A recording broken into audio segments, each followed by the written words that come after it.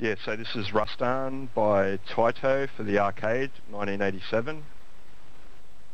And during the title screen, you can see almost immediately a reference to the Conan the Barbarian film from 1982.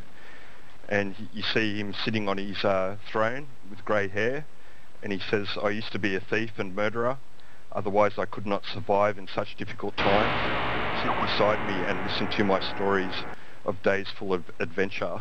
And yeah, that's a direct reference to Conan the Barbarian. And this game was definitely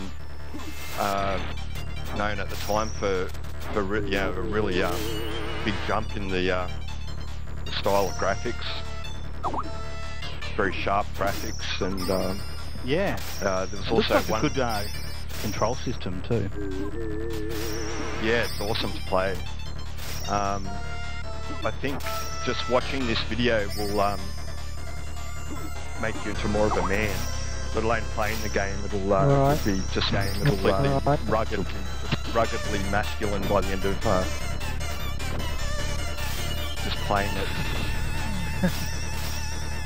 It's like it's as hard as Chuck Norris, you know, like you'll be so virile just from watching this video or playing this game.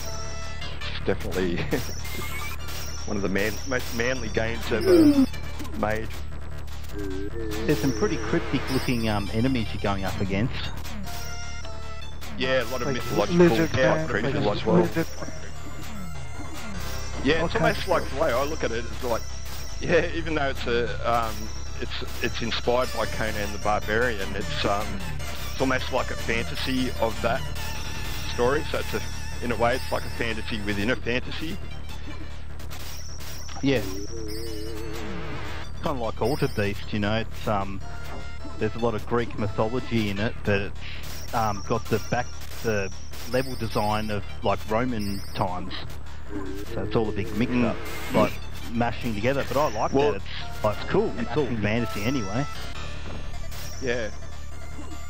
Well, you know, you're here in the first part of the first level. You're just running through the wilderness, slaying beasts left, right, and centre. But you notice there's little details. Like if you take notice of the sky from how it looked at the start, it's slowly turning into sunset.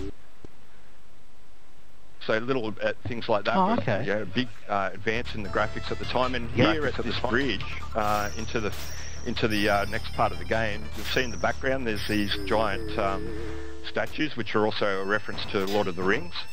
If anyone saw the Lord of the Rings movies, they'll notice the similarity between those gigantic statues that were the Argonath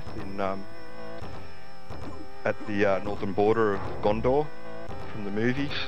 But of course this game came out way before the movie was ever thought of. So yeah, the designers were obviously inspired by the book itself. So I love that. It's got like, to me that's like almost the ultimate combination: Lord of the Rings, Conan, and a really good action. I know how much you love your Conan, Excalibur. You got into that shit, really. See the glow of the flames against the background, just a little detail like that as well. Like you really feel the heat coming off that flame pit. Bit of arcade power there, maybe. Yeah, bit of arcade graphic wizardry. You wouldn't get that in the Master System version, or maybe, I don't know. I haven't played it, so I can't really speak for that. But you probably wouldn't. Yeah, I doubt it would. Yeah, I doubt it would have the power that they put into the arcade version. But you just notice here as well that the bats come out every now and again and surround you. So it's like a time pressure thing. You can't just hang around in one spot forever. Otherwise, the bats just come out and surround you and just all home in on you. But so you've got to keep things moving. And coming up to the first boss room, and the way because I've had a bit of experience with this game, it looks like I just wiped the boss out in a couple of hits. But the thing to realise there is the bosses can be quite hard if you don't know what you're doing, whereas I do know what I'm doing. and I know that the jumping attacks are about 3 times more powerful than the ground attacks. So that's the trick to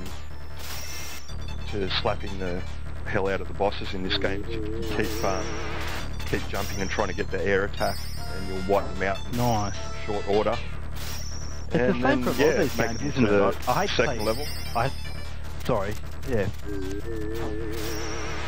I'd hate to say Altered Beast again, but it's just there's certain things like that second boss that I killed it in like 2 seconds, but if you don't do that certain little trick, it won't be like anywhere near that fast.